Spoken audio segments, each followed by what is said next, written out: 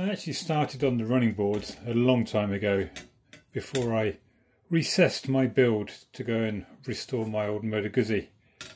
And I did restart on them after getting the bulk of the loco back together.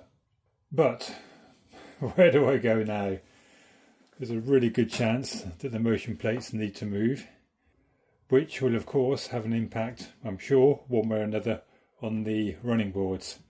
Incidentally, the details on Don's drawings for the running board in particular are scant and don't really tie up at all with the wayshaft bearings and lifting links.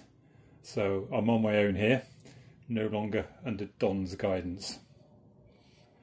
There is a valance on either side. Unfortunately, that's not such a simple job because it has to be machined to clear the cylinder block and also clear the brackets here on the motion plate. I'm not minded to go any further forward with the front running boards at this point, although I have modified these wayshaft bearing blocks. Otherwise I'd have had to extend this notch, which brings it into the gap for the lifting links, and that I think would have caused me all sorts of problems. So I've notched the front of these revised bearing blocks so that the running board will slip underneath.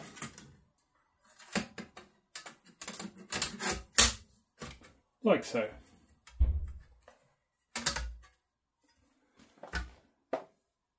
But I'm not going to go any further with the front board until I really understand what the hell I'm going to be doing with these motion plates.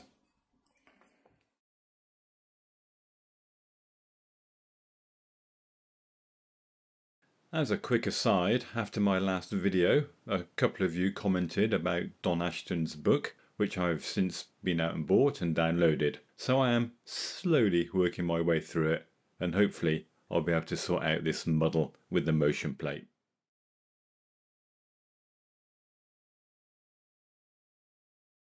The rear running board is a lot simpler. It is basically just a rectangular sheet with two cutouts. One for the reverser stand, which I'm hoping is in the right position, and another one which I've yet to do for the brake handle or the brake handle column, somewhere around about here. Actually, I've not got the brake gear back on.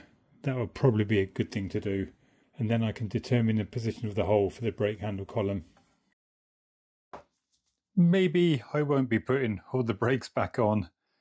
That little hole lurking down there between the cylinder and the front wheel is for the front brake hanger bracket, and I cannot fit the brake hanger with the cylinder and the motion gear in place. I have tried, but it just won't go. Never mind. I don't actually need all the brakes on, and I'm sure in the very near future the motion plate will be coming off along with all the valve gear. So I'll refit the hangers and the full brake system at that point.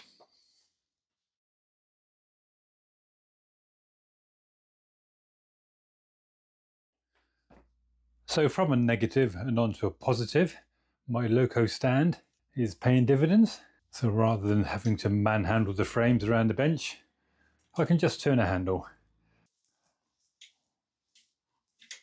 And we can see now that the brake steam cylinder and the brake shaft are fitted. And it's from these I'm going to take the dimensions with respect to the frames and the buffers so that I can mark out and drill the hole through for the brake column and the brake handle. This is a lever arm that will fit the brake handle column, which will go up through the bottom running plate over there somewhere. I'm just going to reposition the lever arm so it's closer to the frame. And I can just take a simple measurement. So 16.5 mil will work for that.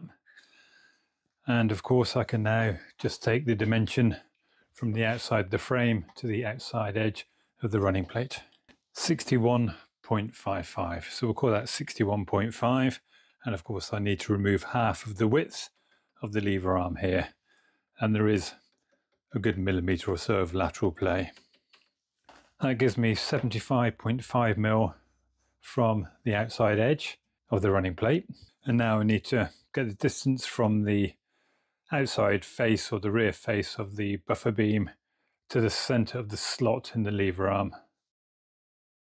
Maybe the purists should look away because I've got a small square clamped to the lever arm, and now I can use my vernier calipers to find the distance to that edge of the square from the rear face of the buffer beam. 73.6 mil. I've removed the running board from the frames. I've applied some Sharpie in the general area where the hole is going to be. A simple check, which is easy to forget, is making sure I'm drilling on the correct side of the running board. And I am. This is the rear of the running boards. This is the left side. That's the front edge. The slot here is for the reverser, and that I positioned in very much the same way we're doing this here now. So I'm looking at 73.6 or 73.5 from the rear, and then 77 from the side. So I'll centre punch that and drill it out. Because the running boards are quite thin at 1.5 mil, rather than using the drill, I'm going to plunge straight through with the slot drill. That should give me a much better finish. And because my centre pop is slightly off centre, I'm going to use the wiggler with the pointer to find the centre properly.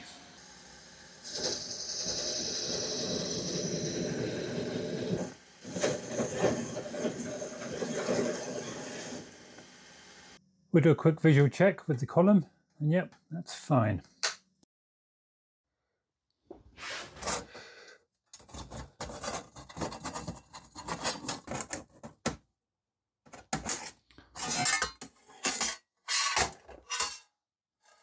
The million-dollar question, is it in the right position?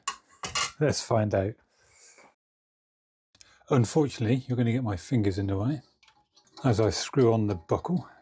I need to turn up a pin, but otherwise I'm pretty damn pleased with that. I'll quickly knock up a pin on the lathe and we'll get them in position. See how it works.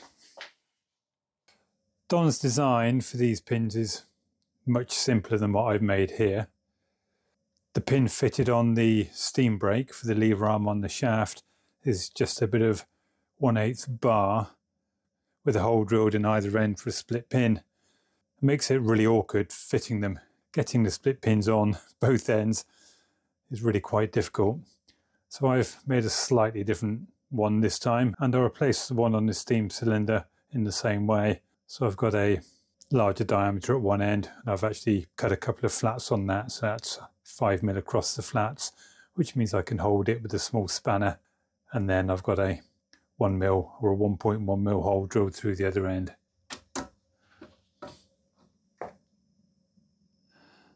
All I need to do now is stick a split pin through there, and that's done. All right, I think next, whilst I still study the intricacies of wall charts, I'm going to get on and make the cab.